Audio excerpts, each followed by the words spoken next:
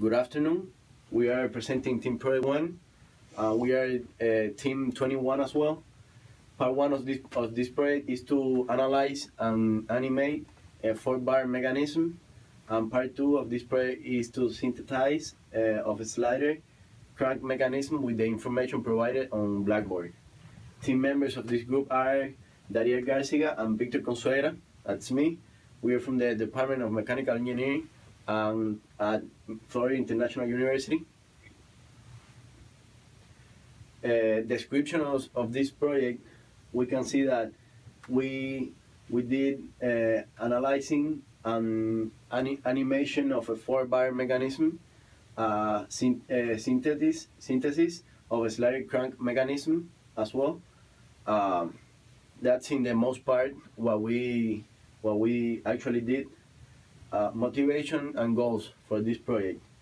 Well, that is to learn and develop skills for mechanism analysis, obtaining all the information needed to analyze and study the motion of mechanisms, and understand the useful applications of different types of mechanisms in the engineering approach. So how can we apply this mechanism and this type of systems to the real life. Divisions of responsibility. Responsibilities were equally divided between the members. Member 1, that's me, again. Victor Consuegra did part 1, which was the 4-bar mechanism, all the calculations, report writing, PowerPoint presentation, video editing. Dariel Garciga, member 2, did the part 2, which was about the synthesis of a slider crank mechanism and the calculations involved, report writing as well, and SolidWorks and simulation of the whole project. Both members, we can say, at the end, fully involved with the project. Well, historical perspective of this project. Mechanisms were used by people since the very beginning of humanity, around at the end of the 15th century. Different types of purposes, such as transportation, work, siege weapons, were used by these people at that time. Industrial Revolution was a key factor in the development of this type of mechanisms, which was the boom of linkage systems and the transition to new manufacturing processes due to this explosion. Other applications during the Industrial Revolution, which was a very iconic time in this topic. Fabrication of clothes in the industry, power conversion, speed regulation, machining. In our era, this type of mechanisms can be found in the automotive, sports equipment, precision machinery, medical devices used all around the world, and more to the future, human-like robots we are starting to develop.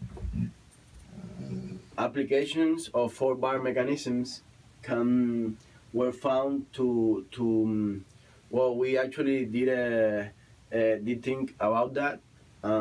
We got to the conclusion that one of the applications that we like is in the army for cargo transportation of ammunition and wounded soldiers in order to avoid loss of human lives. Slider crank mechanisms applications can be found. Again, we like this one because it was very, very appropriate. Was the piston moving in an engine engines used in all cars, almost all cars, and other type of systems that for different tasks. Okay. Good afternoon. My name is Dariel Garciga, as my teammate said before. Using the equations for provided by the book given by the professor to Blackboard, we were able to analyze the four-bar mechanism and obtain the following data, which is the position for each of the joints, founding at a 1 degree step of time, which is theta 4-1 means that's theta for the first loop, and theta 4-2 means that's the angle for the second loop, and as well for theta 3. We also find the angular velocity of those joints, again, once at a 1 degree step. We found it to be this value for the closure one, and the 4-2 for the closure one, for the closure two. I'm sorry. Using SolidWorks, we were able to trace the trajectory of the points that we were asked to find, and we found that for a project we decided to go with the Type 1 mechanism crank rocker, and we can see here in this image the type of motion, and for the point attached to the coupler, we're obtaining that type of motion with the data that we're analyzing, with the data that was given. Here's an animation of that motion. You can see the rocker motion here. This is the rocker motion and the crank motion. We decided to go with the crank rocker mechanism, four-bar mechanism. Is one of the advantages of that mechanism is that we can create motion with using one input, and we can create motion. One of the disadvantages of the mechanism is that the motion is only linear, and in case we want to make in three-dimensional motion, we have to add another input, which will let us to simulate rotation. This is it's a double rocker kind of motion, and we see now the four-bar mechanism that form the leg. Those are the four-bar forming the leg, and now you see only one input is needed, rotary input is needed to simulate that motion. That's the motion simulation.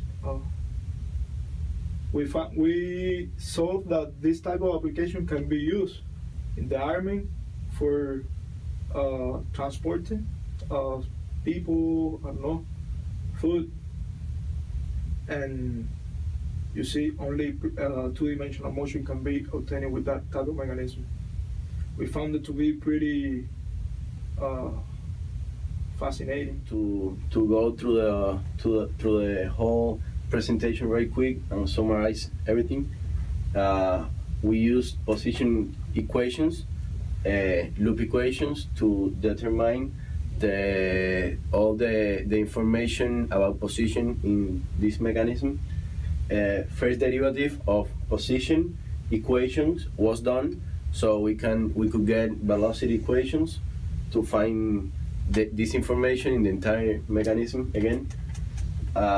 Then we did second derivative of position equations, or either first derivative of velocity equations were found in order to obtain information for the acceleration in the mechanism.